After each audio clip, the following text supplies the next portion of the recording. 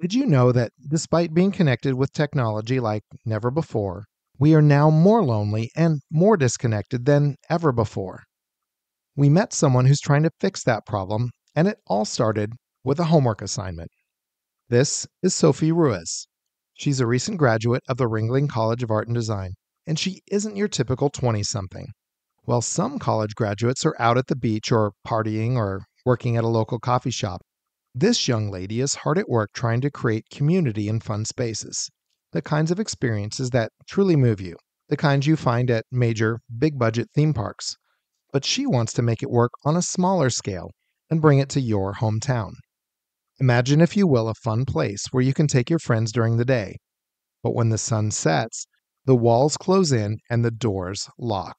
And the entire mood becomes more menacing as those happy characters now try to keep you locked in. And the entire place becomes a giant escape room. That's just a tiny bit of what Sophie Ruiz has planned in order to help you make lasting memories with friends and family. Now, usually we at themedattraction.com interview people at the middle or the end of their career. But in this case, we met Sophie at just the beginning. I feel like this is a special moment because I believe that Sophie is going to go on to do great things. And so, imagine if we could do an interview with a Steve Jobs or a Walt Disney when they were in their early 20s. What would they have said? Perhaps we just captured a special moment in time here today with Sophie.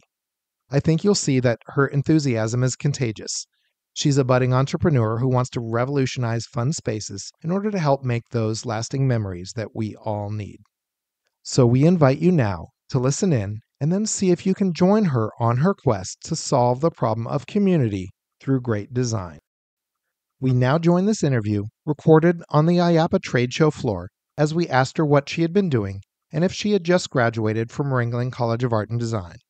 I did. I was part of the first inaugural graduating class of Ringling College of Art and Design's entertainment design program. I graduated in May of this year. I did some work in the technical design field for a few months before deciding to step into my own company. And now I do creative concept work as well as 3D modeling for different companies and things like that. And along with that, I felt inspired enough by my colleagues, my peers, and the reception I received for my thesis project to turn it into a FEC concept that I'm currently workshopping, refining, learning so much more about the industry before hopefully developing it into a reality. Excellent. So this is your senior project, and you also put it up on the Themed Attraction Student Showcase. Yeah, absolutely. So this project, the gift that keeps on giving, because I came up with it as a blue sky concept in my sophomore year of college. And it was this goal of redefining what regional entertainment could mean. I love the theme parks. I love going to really immersive spaces, but I've always felt like regional entertainment has a unique ability to not only be accessible to so many different kinds of people, more affordable, but also immerse people on a much smaller scale. I think there's a really big opportunity there. So that's to say that was my hope for the project when I first developed it in sophomore year. It was very rudimentary in a sense, but the vision was there. I actually started it in my fall semester, and then in spring semester I really was able to break it down operationally into how I think the day-to-day would work, the real fine details of things, even without knowing the square footage of the place. And it was really fun, and the whole class was submitting for the Themed Attraction Student Showcase. We got a whole video production done. I did a slideshow presentation, and I was so nervous when I was talking about it. And I love the idea so much, and I loved it so much that I wanted to get into every single facet that I could from my personal research, even before stepping into the industry professionally. And I was honored to win an operational management award for that concept. And I was able to speak with the judges, and even they were very, motivational for me because they were like, "Wow, this is just really fun and cool." And that's kind of my hope for this. What did one of the panelists say that maybe pushed you forward or changed the direction, inspired you? There was a lot of things that stuck out to me, but a big thing was that they were like, wow, they thought it was a group project. They thought it was like multiple people had worked on it, but it was just me. And it's because I love looking into every aspect of things, even if I don't fully understand it, I want to learn more. On top of that, it was really cool reception, not only to be like, can I go? When is it opening? But also at the time, the big push for the project that I had started with it actually was a laser tag reimagined prop set of gauntlet and a vest.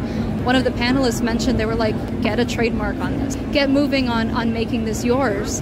And that was kind of my first step into thinking, this can be more than just a blue sky. This can be more than just an assignment. It never really felt like an assignment to me because I cared about it so much. I woke up every day and I wanted to work on it and make it better and all these things. But that moment I kind of had like, oh, I can make it a reality. I'm still having that moment here at IAPA, learning from all the industry professionals and kind of really sitting in the fact that you can, if you, not to be all cheesy, right? But if you have a dream and a goal, you can do it. You can figure out a way to do it.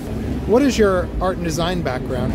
Yeah, so I have a pretty interesting, I like to say, background. I went to a fine arts high school, New World School of the Arts in Miami, Florida, and I did fine arts, so I'm, I guess, classically trained with doing charcoals, graphite, figure drawing, all that stuff.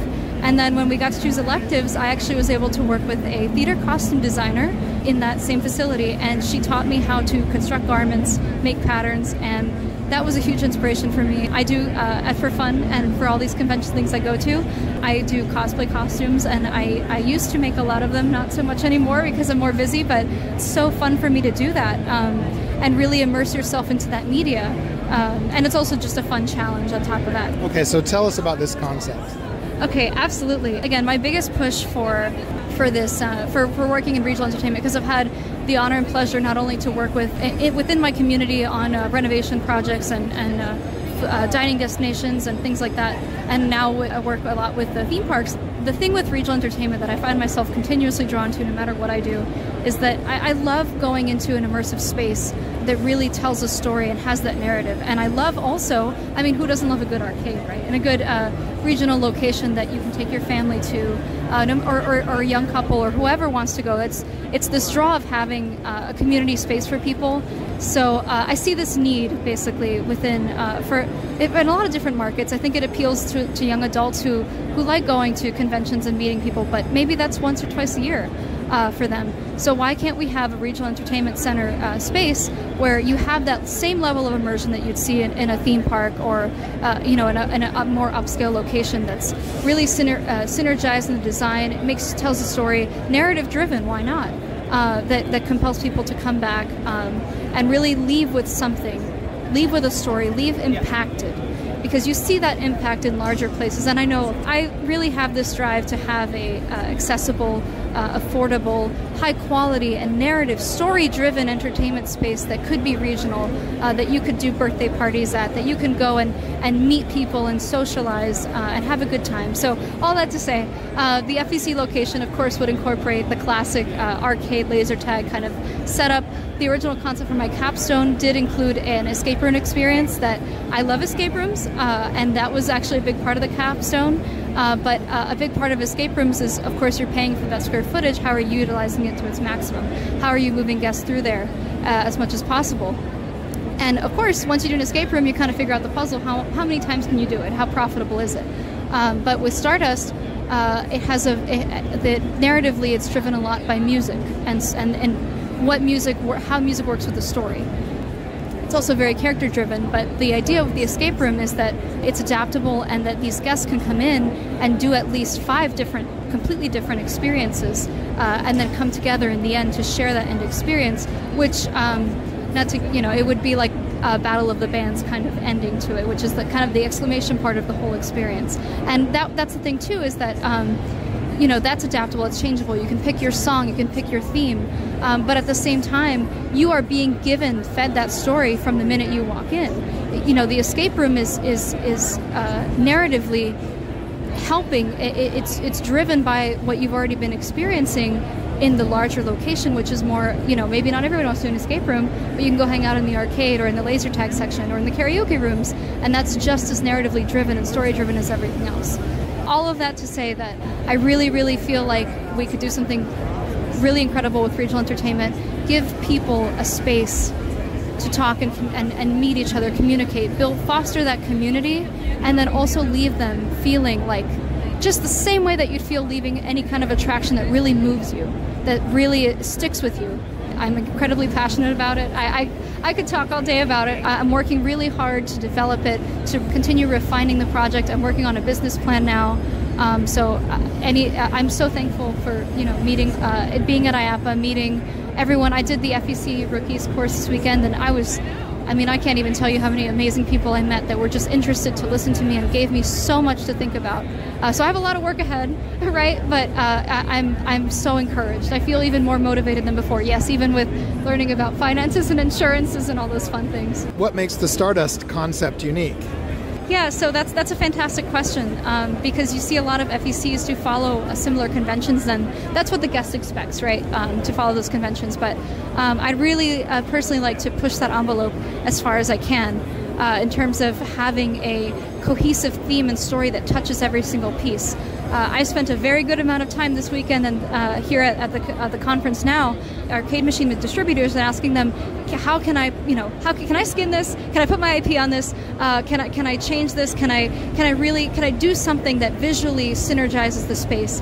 And some of them look at me like I'm crazy. Some of them are very receptive to that kind of creative initiative to rethink how we can do these things. You talk about doing some of the concept art, but talk about the business of your FEC. Stardust is kind of the blanket term for like me as my company, because Stardust Entertainment, and then the original project was named Stardust Arcade and Diner. The business right now that I run so Stardust Entertainment is LLC, is a registered company. I'm the creative director, and I'm sole proprietor, so it's just me. But I do consulting, and I do 3D modeling and concept illustration for a couple different companies in the industry, and a lot of that stuff it's been so fantastic and wonderful. A lot of it's under NDAs, I'm sure you can imagine, but I'm able to work with museums and hotels and theme parks locally and then across the country right now. And so that's me on currently for like work, right? But on the side, I'm working really hard to develop the FEC concept, as well as my intellectual property, which is the driving force of the FEC concept, which is very prevalent in not only the themed attraction showcase video I did, but also in my thesis and capstone project. On my portfolio website, I actually made a narrated, voice-acted look into one of the attractions that I would hope to build into the FEC, which I had so much fun doing, and I was able to get a lot of really great talent onto that. Now, obviously, as one person, you can't do everything by yourself. You're going to need partners. So what does a partnership with you in this business look like? That's another great question. So we're in this really interesting transition phase between concept and getting it built into reality. So I'm looking a lot into the business plan, business side of things, finances, insurance.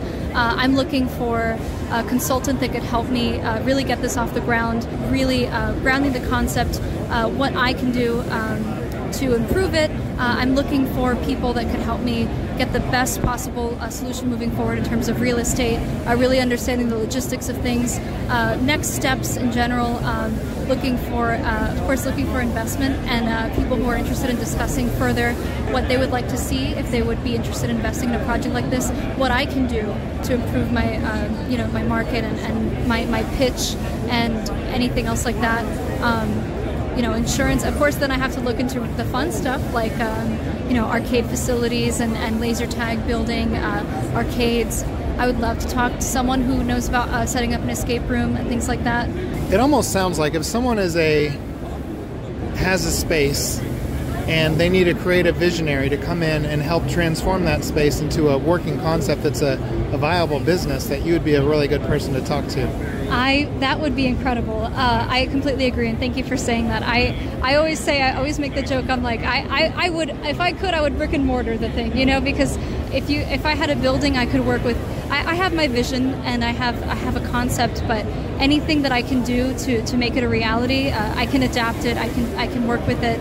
I would be so happy. I really care about getting this vision out there, and I really believe that it could be great. So anyone that would be willing to work with me and talk about it and get this off the ground, that would be really incredible.